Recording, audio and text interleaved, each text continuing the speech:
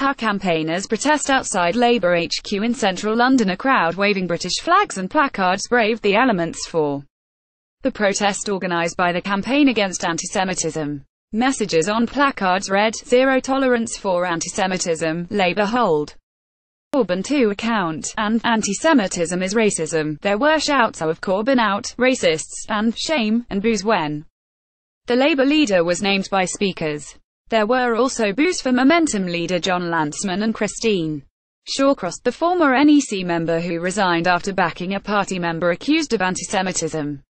At one stage, a man was led away from the demonstration by police officers who confiscated what appeared to be a weapon. Labour must show that Jeremy Corbyn is bound by the same rules as leader as he was as a backbencher. Gideon Falter. The campaigners have accused Mr Corbyn of bringing the party into disrepute after he acknowledged it had been too slow to deal with cases of anti-Semitism and apologised for the hurt it had caused. He also said he would never be anything other than a militant opponent of anti-Semitism. Gideon Falter, chairman of Campaign Against Anti-Semitism, said, "Labour must lead by example and show that Jeremy Corbyn is bound by the same rules as leader as he was as a backbencher, by investigating the disciplinary complaint we have filed against him for bringing the party into disrepute." Mr Falter criticised the response from Labour's General Secretary Jenny Formby, and said, "We will demonstrate on Sunday outside Labour head office, demanding that Labour fulfills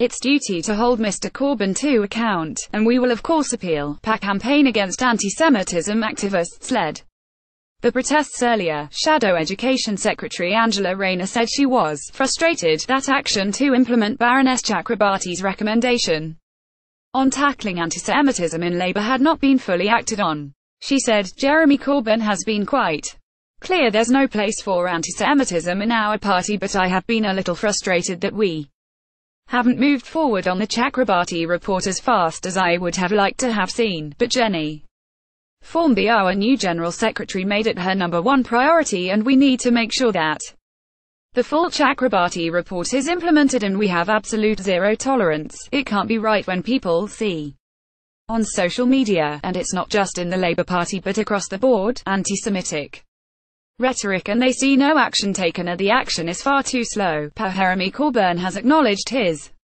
party's failings on anti-Semitism. Meanwhile, Lord Sugar was among a group of peers to urge Scotland Yard to investigate online anti-Semitic abuse by supporters of Mr Corbyn.